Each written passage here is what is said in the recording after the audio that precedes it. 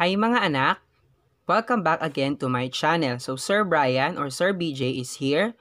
So ang topic natin for today is simulan natin sa mga lessons ng Mathematics 9. So grade 9 students out there, makinig kayo para mas matuto kayo sa mga lessons ngayong pandemic or so this new normal. So lesson number 1, it is all about the illustration of quadratic equation. So but first, let's define what is quadratic equation means. So, quadratic equation is an equation of the second degree, meaning it contains at least one term that is squared. So, dapat daw ang equation natin at least, so dapat may isa tayo dong naka-squared. Okay, so the standard form of a quadratic equation, so according to the definition, dapat daw siya may at least naka-squared daw ang isang term. So, ax squared plus bx plus c is equal to 0, where a, b, and c are real numbers and a is not equal to 0. Bakit? Pag naging 0 yung value ng ating a, so hindi na siya matatawag na quadratic term. So, ang tawag sa kanya, quadratic equation. So, ang tawag sa kanya ay linear term. So, ito siya. Yung ax squared, siya yung tinatawag na quadratic term. Si bx naman, siya ang tinatawag na linear term. At si c, siya ang tinatawag na constant term. Okay, now let's proceed to the examples of a quadratic equation. So, balik tayo sa definition ng quadratic equation. Dapat daw siya ay ang pinakamataas daw na degree ng equation na yan ay second. So, the second degree.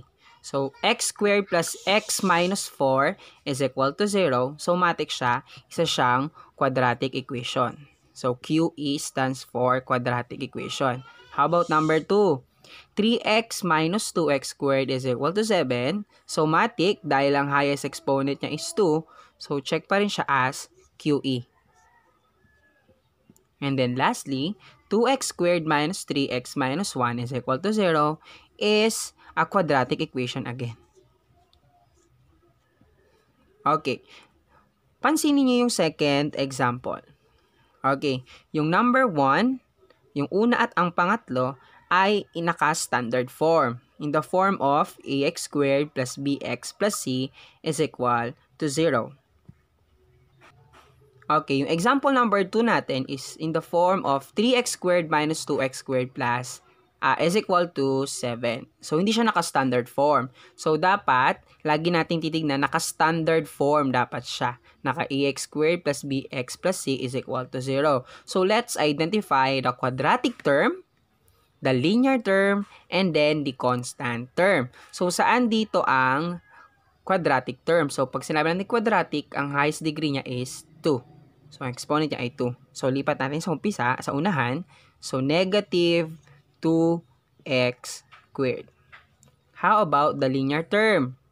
So, yung sumunod sa kanya, syempre 2, 1 na lang yung linear term. So, ang kanyang sign is positive, which is 3x.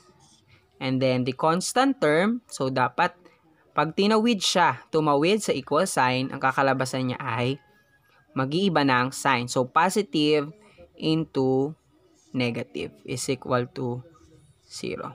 So, ang standard form ng 3x minus 2x squared is equal to 7 is negative 2x squared plus 3x minus 7 is equal to 0.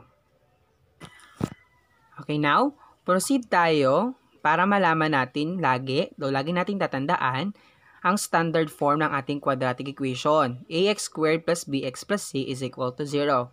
Now, dugtungan natin. Let's identify the values of a, b, and c sa mga example natin. So, number 1. Example number 1.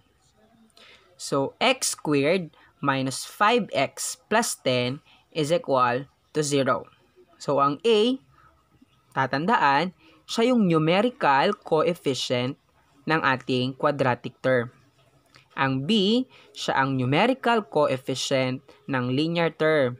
And then c, siya ang constant term.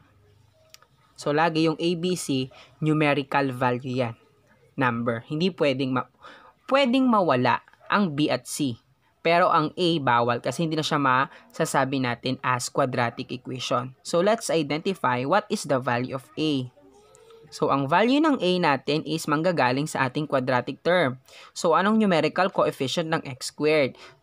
So meron siyang value na 1. So the invisible 1, siya yung ating value ng A sa x squared. How about B?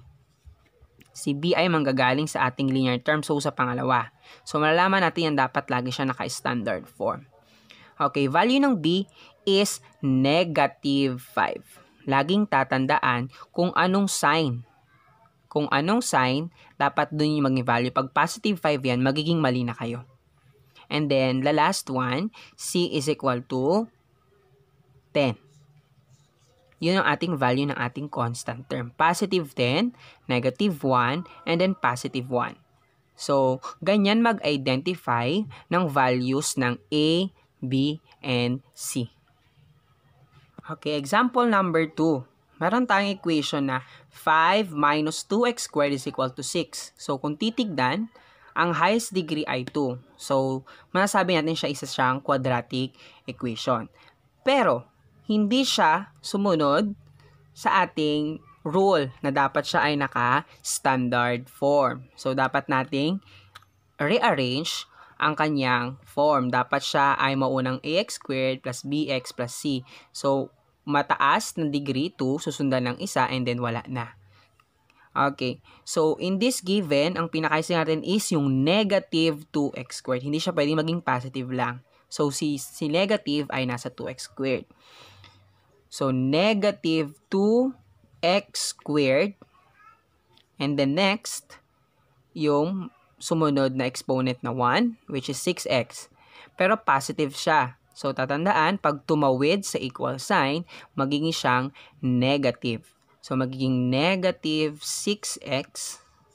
And then, the constant term, the last term. So, positive siya. Lalagyan natin ang plus 5 is equal to 0.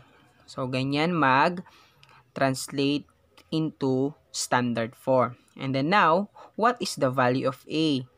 A natin, so numerical coefficient ng ating quadratic term, which is negative 2. B now is equal to negative 6. The numerical coefficient of the linear term. And then C, which is the constant term, is positive 5. Okay, laging tatandaan, dapat pag maghahanap tayo ng values ng ABC, sisigaruduhin natin naka-standard form siya. Ax squared plus bx plus c is equal to 0. Para mas madali nating makita yung mga values ng ating A, B, and C. So, that's all for today, the illustration of quadratic equation. So, comment lang kayo sa ating comment section kung kung gusto niyo na ng kasunod ng lesson na to. So again, huwag kakalimutang i-subscribe, hit the thumbs up in this video, and then don't forget to click the notification bell para ma-update kayo sa upcoming videos. Okay, maraming salamat muli. Sir BJ or Sir Brian is here. God bless.